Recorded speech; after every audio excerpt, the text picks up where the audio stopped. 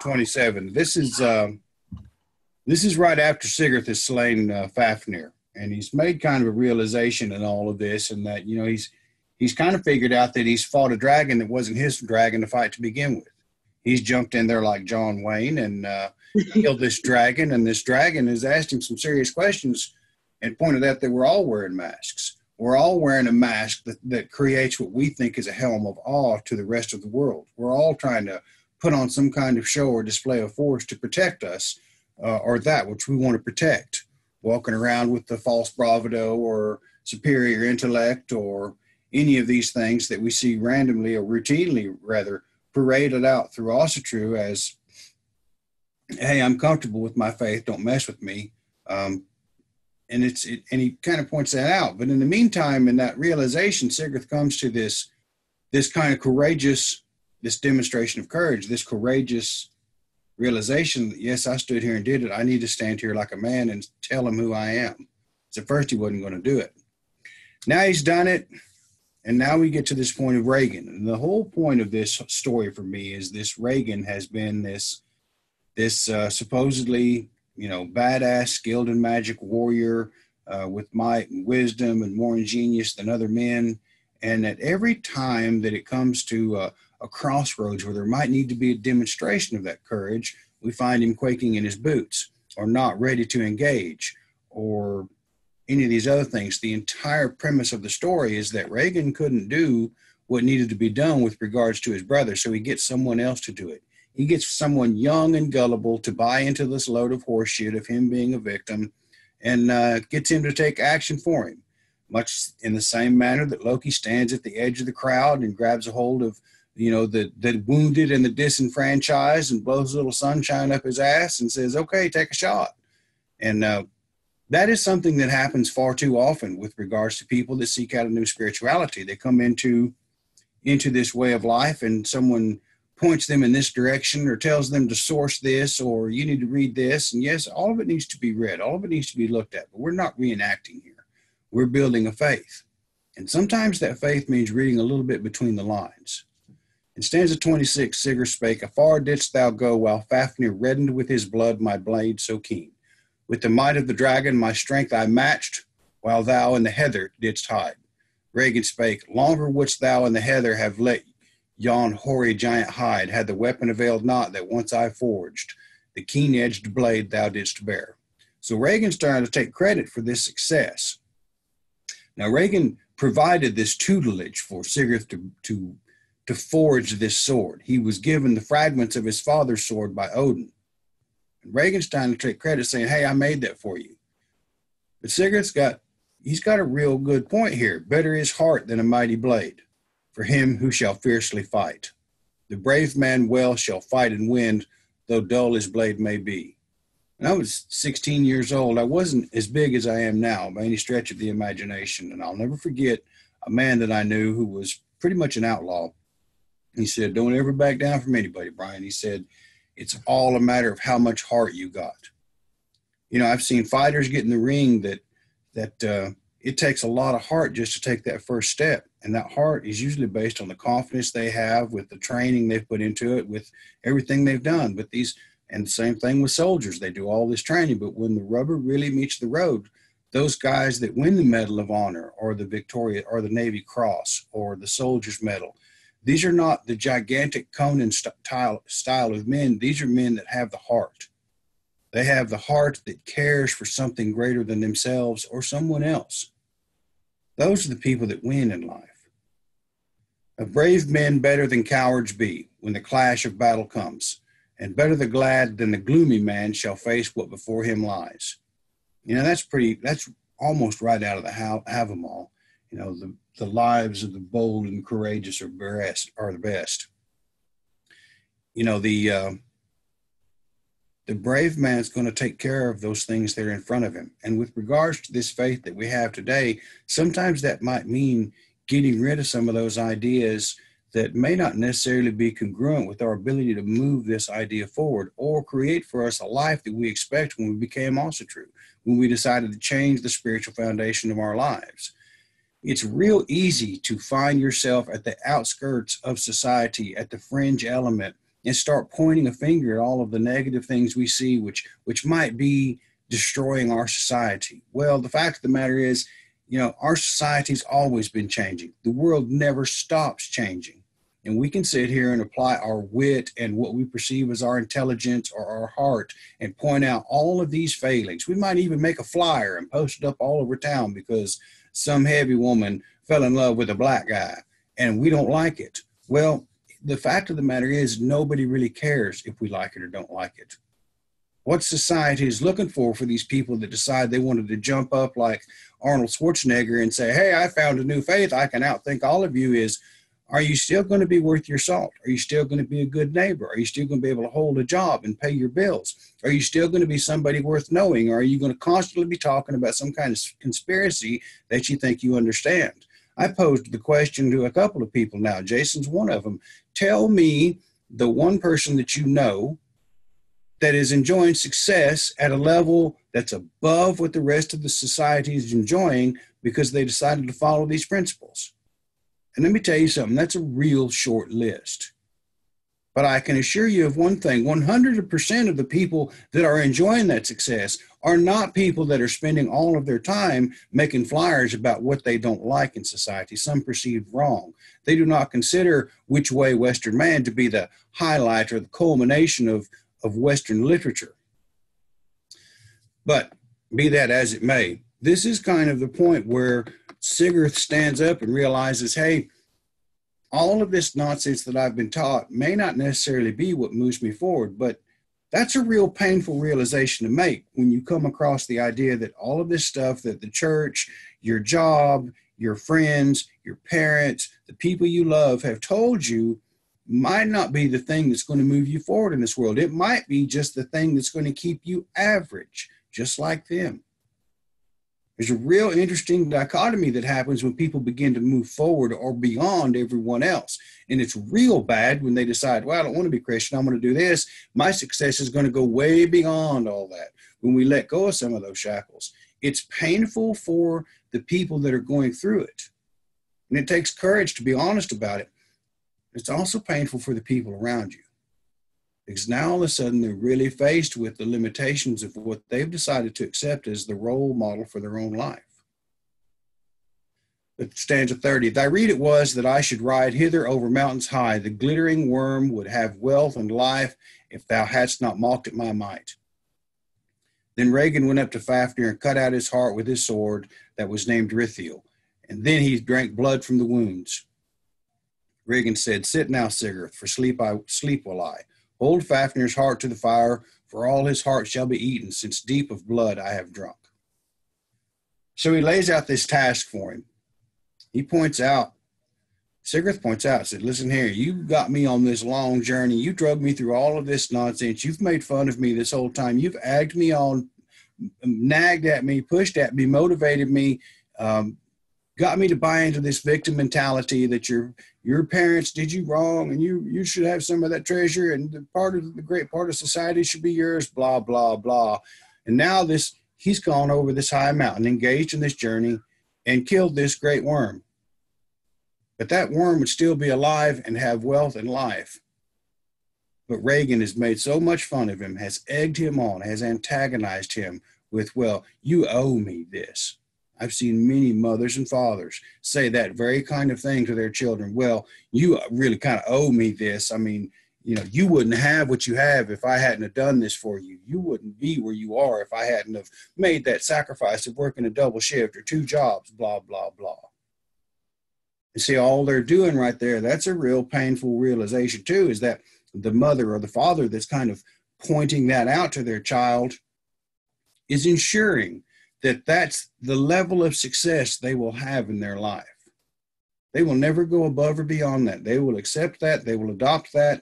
They are taught that from a very early age. And that's how they're going to live. They're going to be members of a union. They're going to work a 9 to 5. Out of the 100 men, 95 of them, that's the 95. Work their average, work a day, everyday life, and that's as far as they'll ever be. And they might have a happy time when their kids come over, and it's just average. And their parents taught them how to do that. If their parents hadn't said these things, maybe they could have done something different. Maybe they could have explored new horizons without fear of recrimination. And SIgurd is pointing out that all this nonsense you told me has cost this life of this other creature that had nothing to do with me. Regan said that he doesn't pay any attention to it. Cook the heart. Let's go on about our business. SIgurd took Fafnir's heart and cooked it on a spit. When he thought that it was fully cooked and the blood foamed out of the heart, then he tried it with his finger to see whether it was fully cooked. He burned his finger and put it in his mouth, but when Fafnir's heart blood came on his tongue, he understood the speech of the birds. He heard nuthatches chattering in the thickets, and a nuthatch said, "There sits SIgurd, sprinkled with blood and Fafnir's heart with fire he cooks. Wise were the breaker of rings, I ween, to eat the life muscles all so bright." A second spake, "There Regan lies, and plans he lays, the youth to betray who trusts him well. Lying words with wiles will he speak, till his brother the maker of mischief avenges." A third spake, "Lest by a head than the chatterer hoary go from here to hell. Then all of the wealth he alone can wield, the gold that Fafnir guarded." So there's a real interesting thing going on here. This understanding the language of the birds is something that caught my eye a while back. And I spoke with Everett about it before I wrote Life and the Love of Life, or maybe it was Blind in One Eye. That understanding of the language of birds is a concept that's repeated in all kinds of mythologies around the world. You have Odin with Hugin and Munin, memory and thought. It's not really any accident that they are represented by birds. And they're very special birds because they're the birds that eat of the dead. They're black. They kind of, who knows what all they see. Maybe they fly between the worlds. There's a lot that goes with that. But this understanding of the language of the birds appears in African mythologies, in Middle Eastern mythologies, and Native American mythologies. And it may have something to do with the idea that they understand the flows of energy across the world. If a bird hatches somewhere, let's say I get a bird egg and I hatch it, I can release that bird and it will find its way to its breeding grounds or nesting grounds within the year. And nobody's giving it directions. Nobody's telling this bird, hey, go over here or go over there. It understands instinctively. It perceives flows of energy. Certain foxes, the further north you go, the more sensitive they are to the magnetic fields of the earth. The language of the birds represents kind of a mysterious understanding that they might know. Who knows what they can see from that vantage point? And there's really an element of mystery there. But this blood that SIgurd, that's eating this heart that he's touched, he now understands it. But he's also stood up to the teaching he's received. He's pointed out that I've taken this life of this being that had nothing to do with me. I'm making this realization that maybe you're kind of using me. When a person begins to make that realization that some of the concepts, ideas, and thoughts that they've been taught to believe are true, real, and valid, new worlds begin to open up for them, just like it was for everyone that decided to become Asatru. When they decided to take a look in the direction of all of those areas they were told not to look in growing up, new horizons began to appear. And it's the same thing here, though the literature, the stanzas are much more beautifully written than your regular preponderous explanation could ever be. But he's hearing these things now. He's beginning to see, much like people becoming red-pilled or black-pilled or whatever they want to call it. He's beginning to see some of this stuff that he's been dealing with may not necessarily be good for the future of his own existence. And we're in the same boat when we come into Asatru. Some of those things we're beginning to look at, we're like, man, that's not necessarily good for my existence. I don't want to trade all of my time for someone else's dollars. I want to experience some time, to understand myself in the woods. I want to walk in the forest.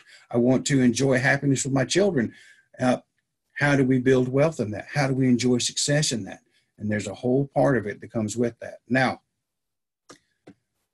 part of it was Regan was going to get some of that, or SIgurd was going to get some of that treasure. So he went ahead and willingly went it. He was acting as a mercenary. Now all of a sudden he understands this guy is going to kill him because the fact of the matter is he's killed his brother.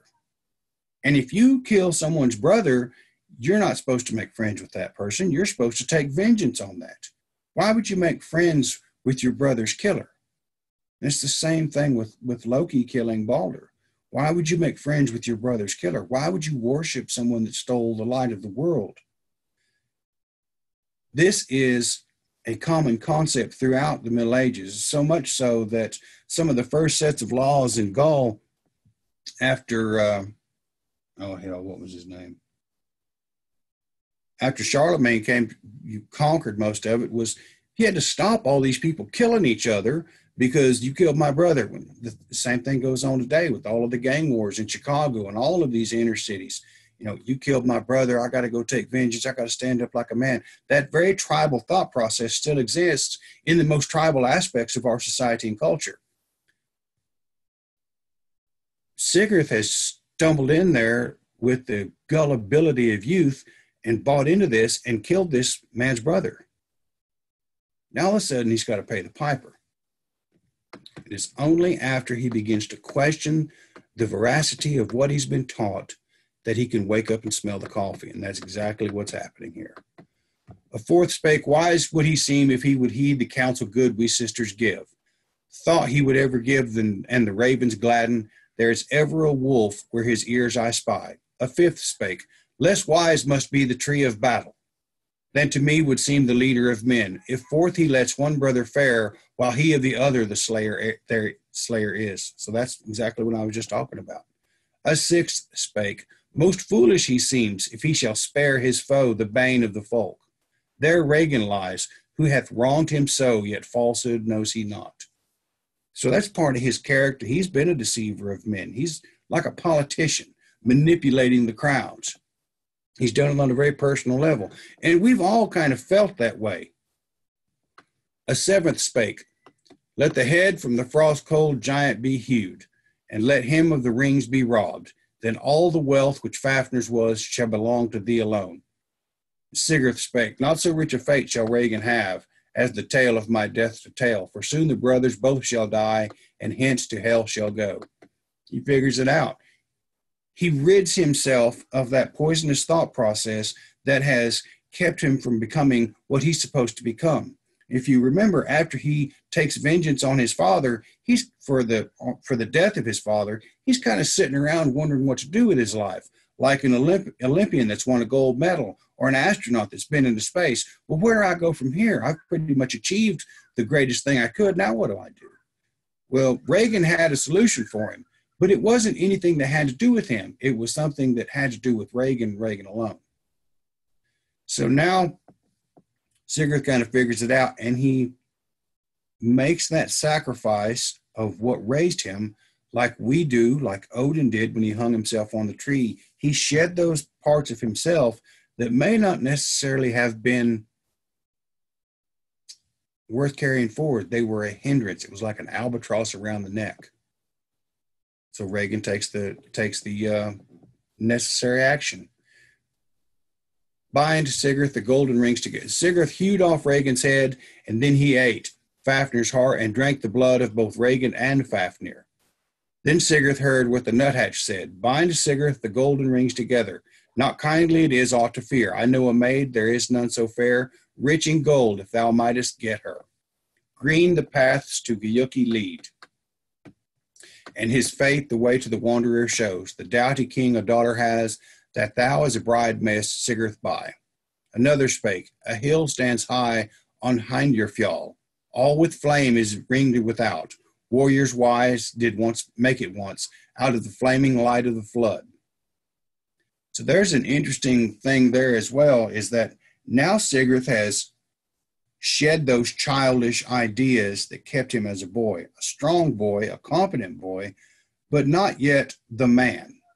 So now he has shed those ideas and started to become a man. The first thing he's offered is the daughter of a king. The second thing he's offered is a real challenge. A hall stands high on Hindrfjall. All with flame is it ringed without. Warriors wise did make it once, out of the flaming light of the flood. So the flaming light of the flood, this is a kind of an interesting play on words, in that it is referencing that what I've always suggested with the Voluspa, when the stars rained down from the heaven.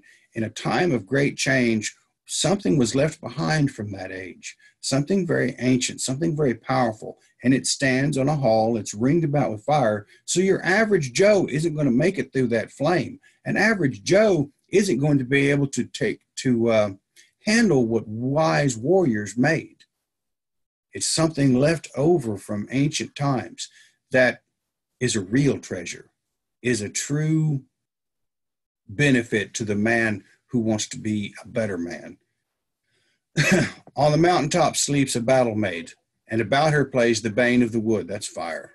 Ig with the thorn hath smitten her thus, for she felled the fighter he fain would save. There mayest thou behold the maiden helmed, who forth on Vingscornir rode from the fight, the victory bringer. Her sleep shall not break, thou hero's son, so the Norns have said. So Brunhild is laying in this as a remnant of a time gone by. Ancient wisdom, this divine feminine represents, that ancient competing, complementing force, the yin and the yang, you will. And it represents that ancient wisdom that the intensity of building a man may not always be aware of, that he needs to become what he needs to become. So they lay it out for him, and they pretty much put a challenge in front of his face. Look here, buddy, if you think you're such hot shit, why don't you go up there and try to get some of that? And it's the same thing you see in bars. You know, look, man, she's out of your league, but you can go give it a shot if you think you got what it takes. So he does. Here's a challenge. Here's a purpose. Here's something that a man might seem worth trying to do. A maid's hand to win, not to buy, to win, to figure out if he's worthy enough. That is the point where most men get the most confused.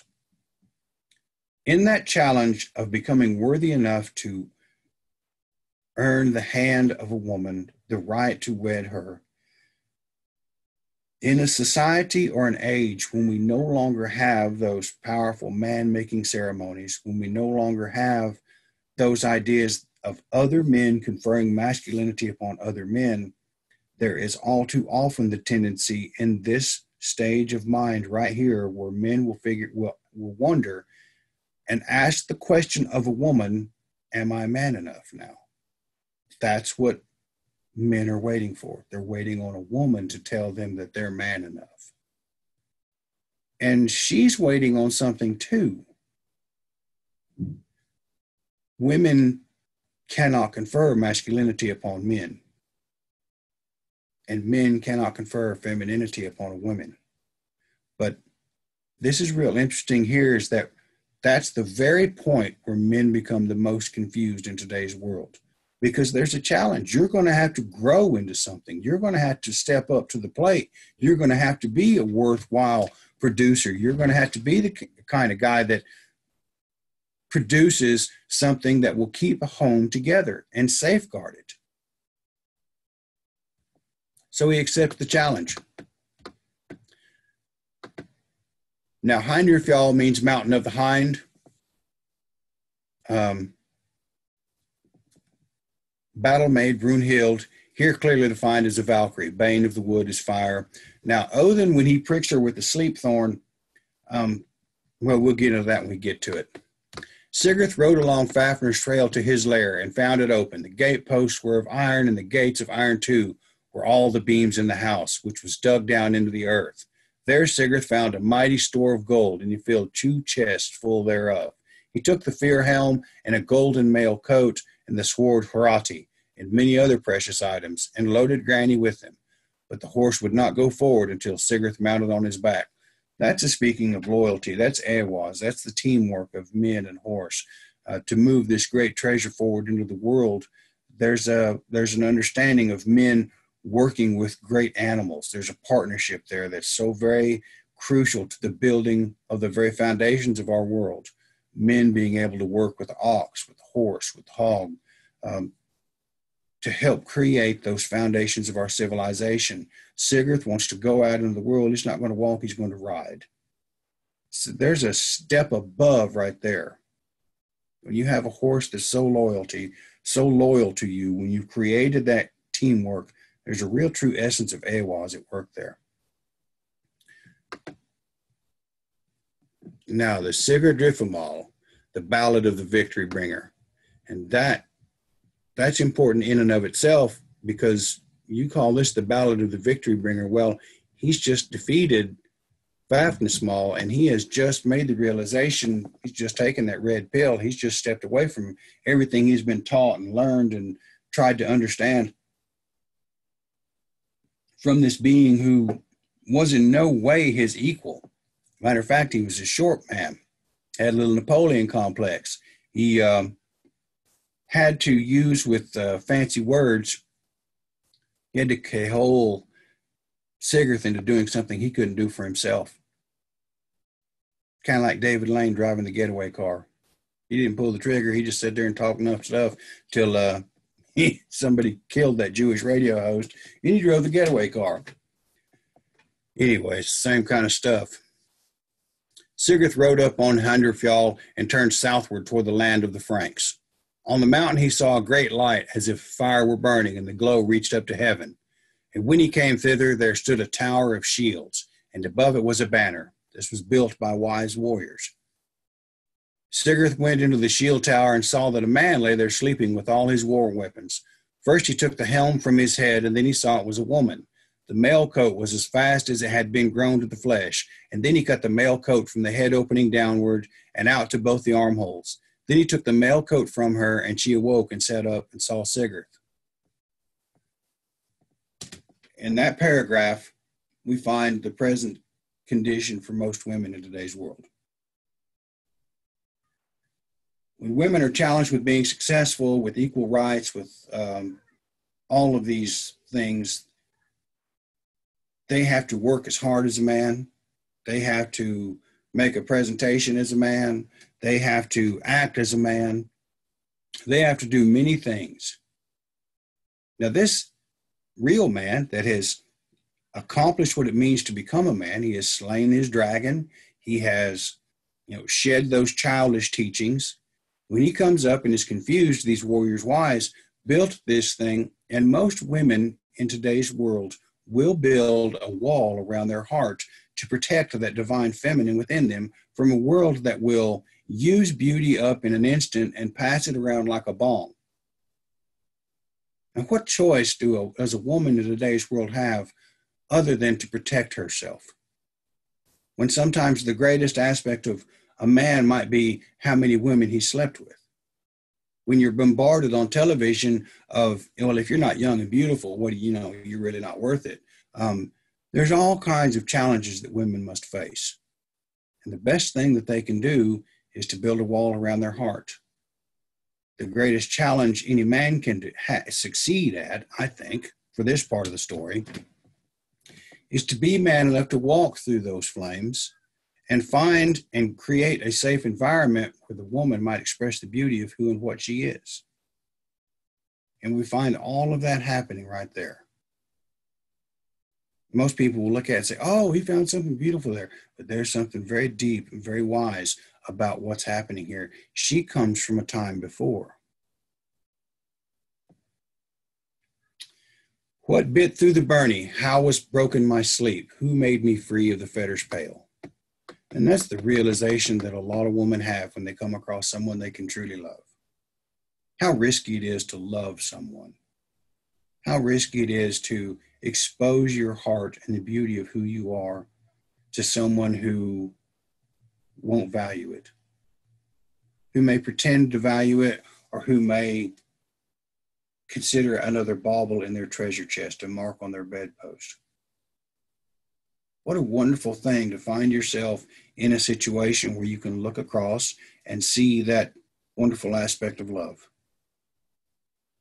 There's something truly beautiful happening here. This man, SIgurd, has gone through trial and error. He has avenged his father's death. He has slain the dragon on behalf of someone else. He has taken that red pill, so it is. He has stepped up to the plate, embraced the courage. He could have married a king's daughter, remember. He had all that gold. But he was such a quality of man that his horse carried him and the treasure, as if he were as valuable as the treasure, to this hall. And the first thing he does is be man enough to allow a woman to express the beauty of who she is. There's a lot of risk in that in today's world where a woman has no idea of what that might mean. Sigurd, he answered, Sigmund's son, with Sigurd's sword, that late the flesh hath fed the ravens. Sigurd sat beside her and asked her name. She took a hornful of mead and gave him a memory drop. So the first thing that happens is the same thing that happens in the Rigsthula. After the couple invite the divine into their home and they have a son, they bring to him a bride. And in all three generations, with the great-grandmother and grandfather, with the grandmother and grandfather, and with the mother and father, they prepare, the son is presented with the bride, and they spend all day talking and preparing the bed. There's something holy taking place in this action here. And we get a glimpse of what that really is when Sigurd sits beside her, asks her name. She grabs a hornful of mead and gives him a memory drop. There is an amazing new world that is exposed to all of our senses when we begin to operate with a sense of love and connection to the partner with which we are sitting with. It's repeated again and again in the Rigsthula as the foundational aspect of creating and bringing children into this world that can fashion a society where people might thrive.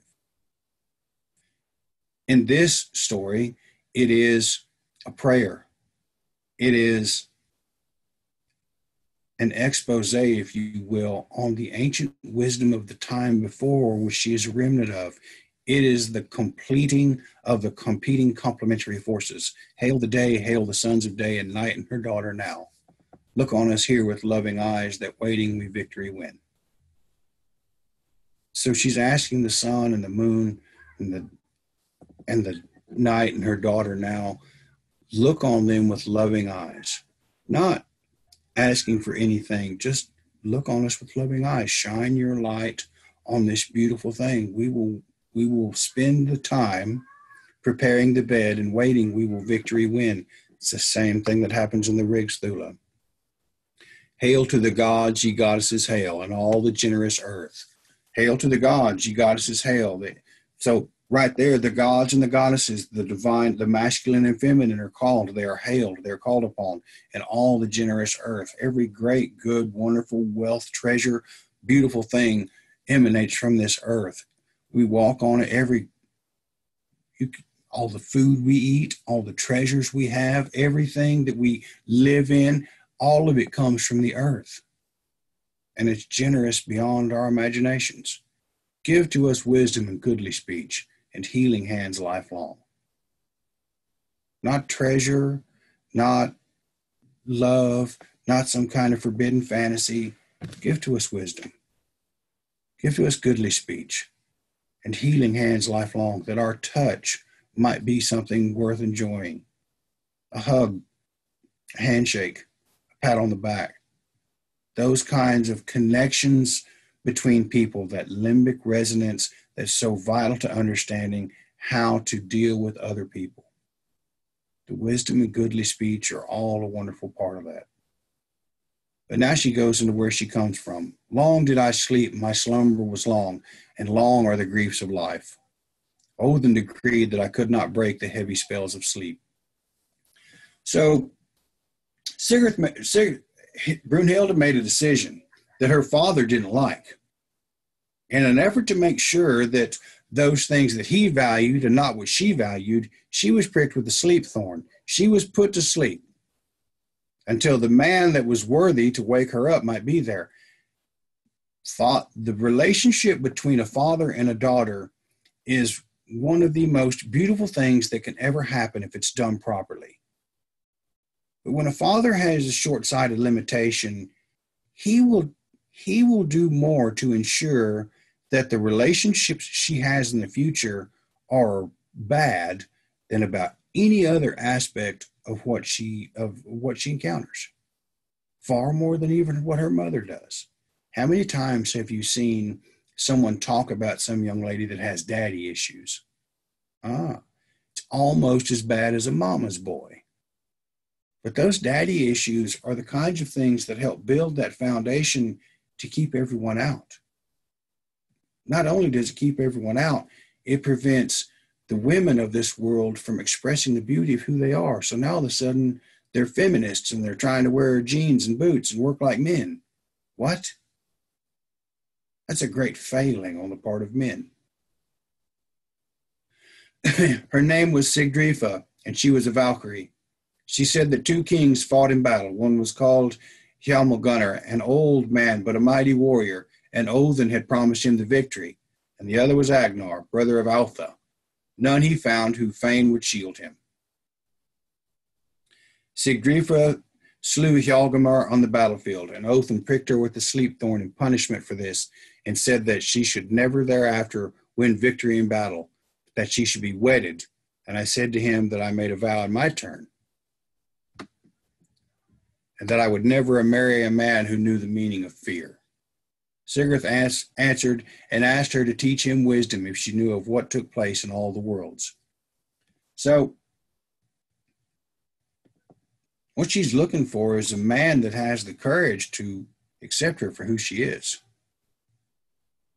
Odin's going to play her own strengths against her. He's going to do the same kind of thing that Regan was doing with Sigurd.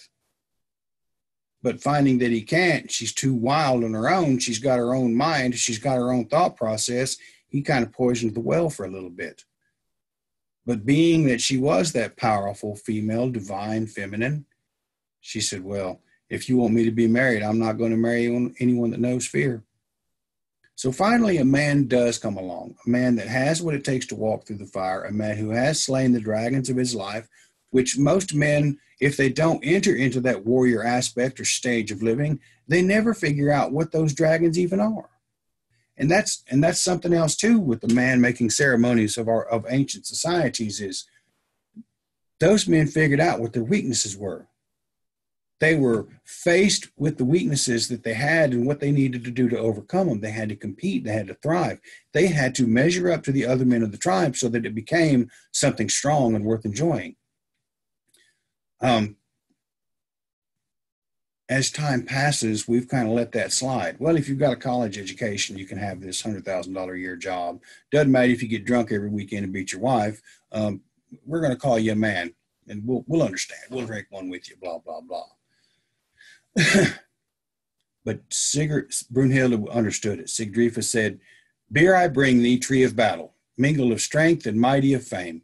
Charms it holds and healing signs, spells full good and gladness runes." That's a happy life for a strong man. The tree of battle, he has stood the test of time. He has mingled of strength and mighty fame. Charms he holds and healing signs, spells full good and gladness runes. The lives of the brave and noble are best. Silent and wise shall the prince shall go. That's right out of the Havamal. So the divine feminine brings him that thing based upon his accomplishments in battle, his strength and his fame. She brings him the charms, the healing signs, the spells full good, and happiness. And that's something I don't think many of us dare to hope for, is having that moment to be happy. When does the average man get a chance to be happy in Asatru?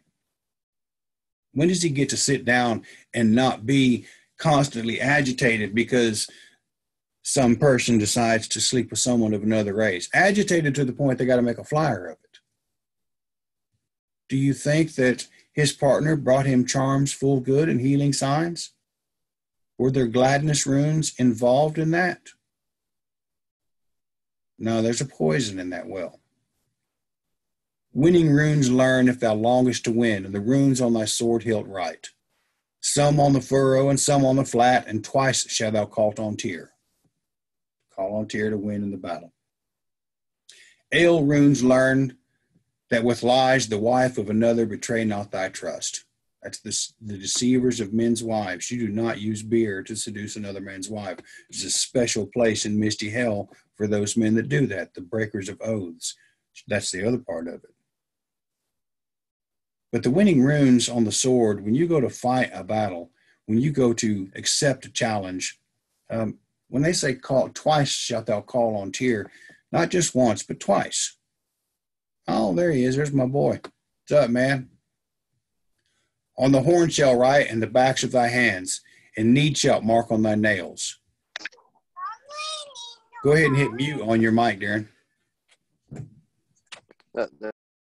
There we go. Thank you. On the horn shall write, in the backs of thy hands. So what are they writing on the horn in the back of their hands? The ale runes, alu. And need shall mark on thy nails. Now, Theus is a powerful rune, and I tell you, if you start thinking about it, you're going to start needing things. You're going to start needing things, but you're going to work on it. You're going to do those things necessary to keep moving forward. Thou shalt bless the draught and danger escape, and cast a leak in the cup. The leak was supposed to absorb poisons. For so I know thou never shalt see thy mead with evil mixed.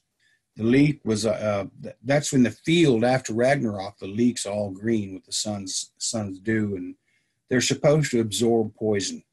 It just looks like a big onion to me, but I guess it's important. Birth runes learn, if thou wilt lend the babe from the mother to bring. On thy palm shall write them, and round thy joints, and ask the fates to aid. So she's talking about some very important things here that we're not paying attention to. Birth runes on the baby. Write them on their palms, write them around their joints, and ask the fates to aid. So when you write these runes, these birth runes, Burkano, on their palms and around their joints, there's something special. That's an incorporation of an individual into the environment around them that very much incorporates them into those divine energies that flow across the surface of the world. Whenever some culture would settle into an area, the first thing they would do is incorporate the most religious aspects, the most holy ideas of who and what they were into the environment around them. They would line things up with the sun. They would have a solstitial alignment. They would have with the stars, with the rising and setting of the sun, with the rising and setting of the moon. They would incorporate the fields, what crops to grow, how the water would flow, all of that stuff. When a baby is born and brought into this world, we all do the naming ceremony. But when we start talking about putting these runes on a child, now we're talking about a whole nother thing here. And I think that might be something we need to start looking at with regards to our children. Wave runes learn, if well thou wouldst shelter the sail steeds out of the storm. If you're going to travel across the sea, there's a lot of uncertainty out there. How important would it be for someone to know that if they could put wave runes on a ship, they might know? That speaks specifically to that storm where Reagan was cowering in his boots, and Odin appeared, the man on the mountain, to calm that sea and went sailing with him and imparted all of that very important wisdom to him. On the stem shalt thou write, and the steering blade, and burn them into the oars. Though high be the breakers and black the waves, thou shalt safe the harbor seek. As we look at this, she's really teaching him that's a very powerful thing, to be able to have a ship that you don't have to fear the sea. That gives you the opportunity to travel all kinds of unseen horizons. That gives you the opportunity to feel confident even, huh? Maybe a little bit more brave than the next man. Branch runes learn, if a healer wouldst be, and cure for the wounds wouldst work. On the bark shalt thou write, and on trees that be, with bows to the eastward bent. Now we're talking about being a healer. Now we're talking about, and the aspirin comes from the bark of a willow. So the branch runes, there's a lot of stuff that involved with that. These certain leaves, these poultices, all of this natural healer. Runes cut in the bark of trees. Such runes were believed to transfer sickness from the invalid to the tree. Some other editors changed it from branch runes to life runes. So it's kind of tossed up, but it's one of those things that as we move forward in this faith, it might behoove us to begin to understand. Speech runes learned, that none may seek to answer harm with hate. So we got to learn how to talk to people. There's a lot of things happening in this world that might harm our future. There's a lot of things going on in this world. If we spend all of our time focusing on how much we hate this or that, it's going to have negative consequences on our future, as we have just witnessed. Well, he winds and weaves them all and sets them side by side. At the judgment place, when justice there, the folk shall fairly win. Get your ducks in a row. Anytime I see a guy that's in trouble with the law, usually been in trouble with the law before, he starts talking about, I'm going to call on Tyr to win in this legal case. Well, first of all, Tyr is this god of combat, as we just saw in that first stanza. It's Forseti and Balder. They're the ones that offer the most sound judgments. But this also tells us that if we're the kind of person that's doing the right thing to begin with, we're probably not going to find ourselves in those kinds of situations. So if we're walking around using Asatru as this excuse to continue acting an ass in the world, well, that's the problem. We're not going to have our ducks in a row when it's time to go to the judgment place. We're not going to fairly win. There's a certain way to act and a certain way not to act in every aspect of our society, in every tribe, village, city, community, nation, or household.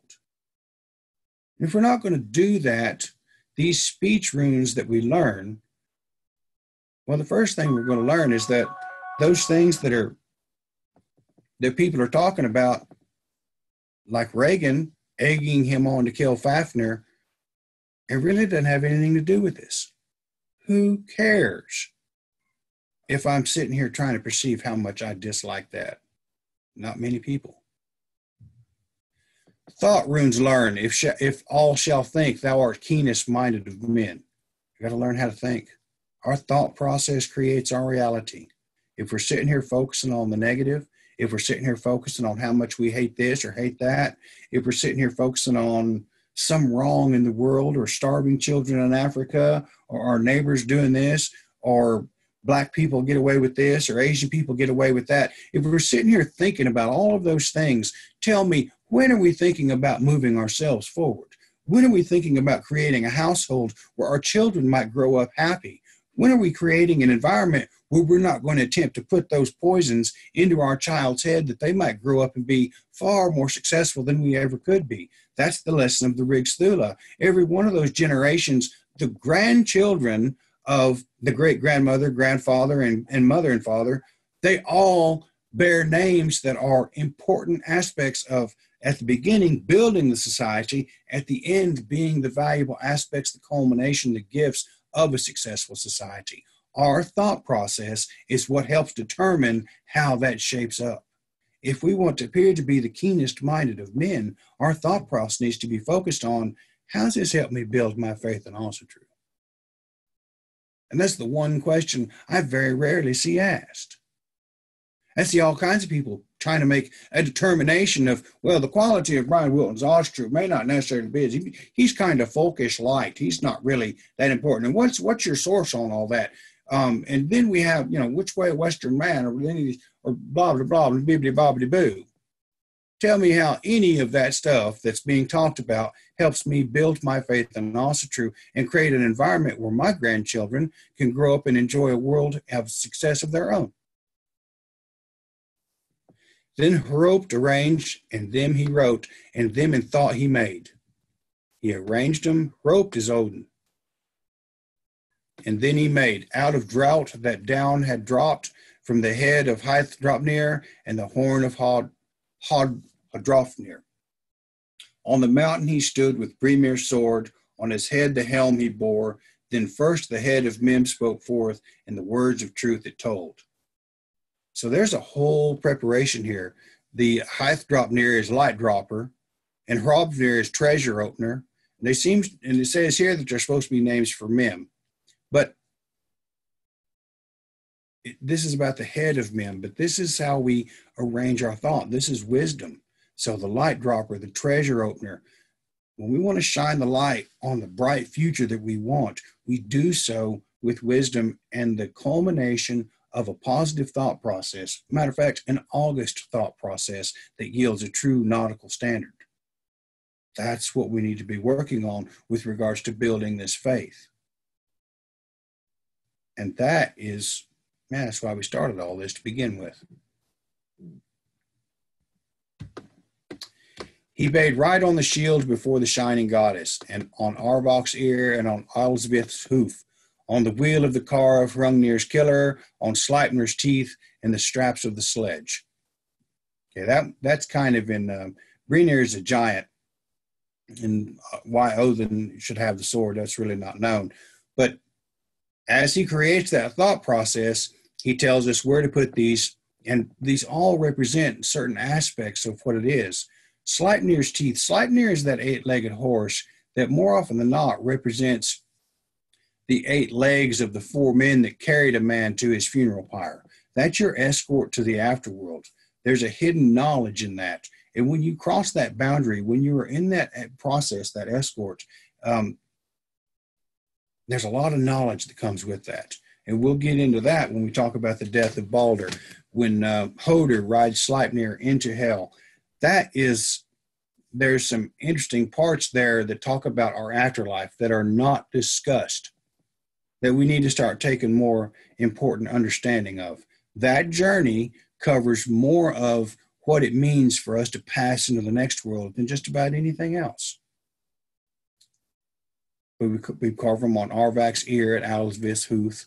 Alvith is all swift. Arvak is early waker, so we're going to get up early and we're going to get at it.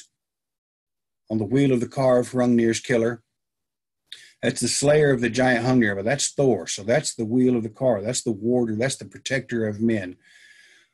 On the paws of the bear and on Bragi's tongue. Now, the Basque in France, they always say that the bear is the brother of man.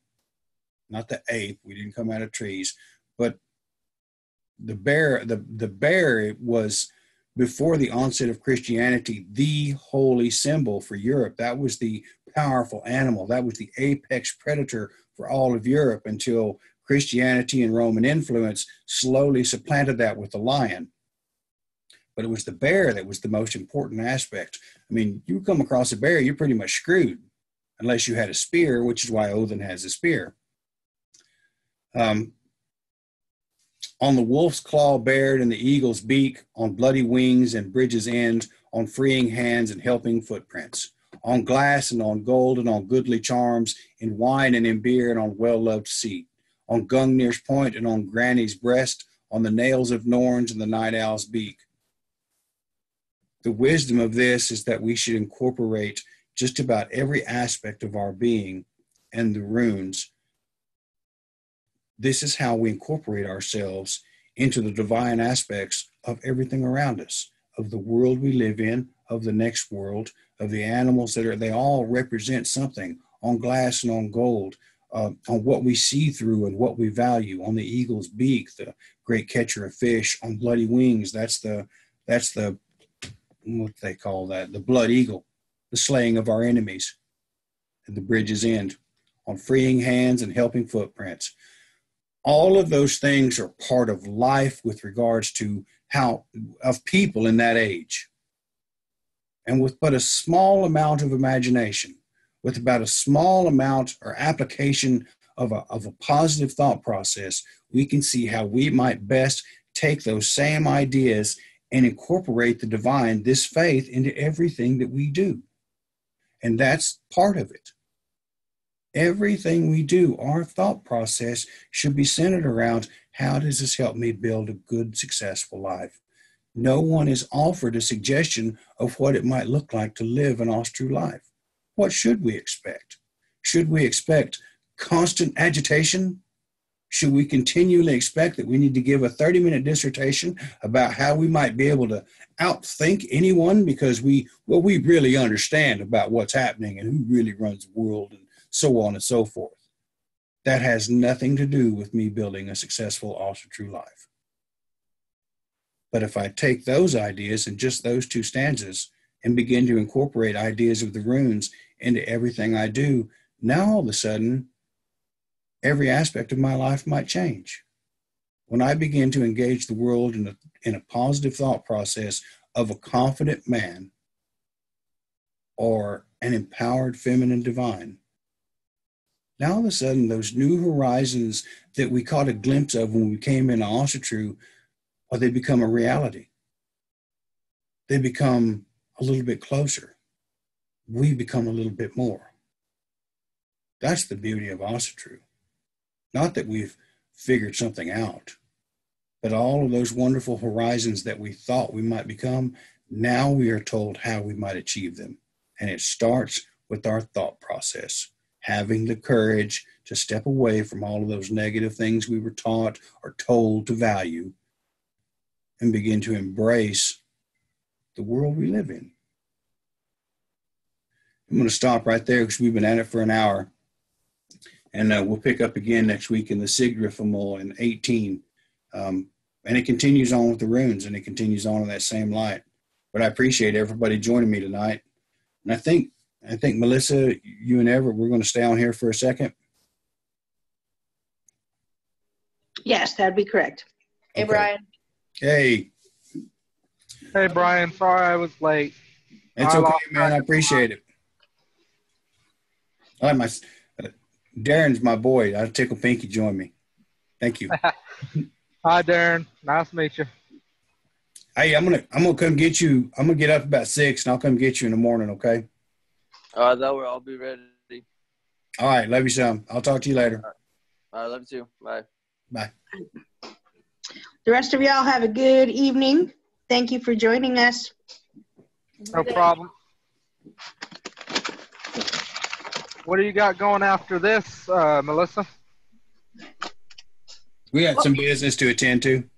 Okay. All righty, y'all. I'm out of here. It's raining like cats and dogs over here in Arkansas. So Be careful, buddy. I will be. Later, bud. Bye. Bye. Have a good afternoon, evening, whatever it is for you. About that mindset, Bryan, the new job I got right now, that is behind every single thing they say, having that constructive, positive mindset to build their future, and they've got a lot of successful people. So, Dude, that's anybody that's ever been successful is going to tell you that. The next part of it is creating a measurable standard of success. Yeah. I highly encourage you to pay attention to Daniel Pena. I'll be looking at that. There's Ian too. He's got some good wise words about mindset and stuff too, but I'm going to let you guys get through it. Okay, And, man. As always, a pleasure, Bryan. Thank you, man. I appreciate your time. All right. Thank you. See you, Jason. In like 2 seconds. Bye. All right. You turn the recording off? Oh, nope, of course not. Why would I do that?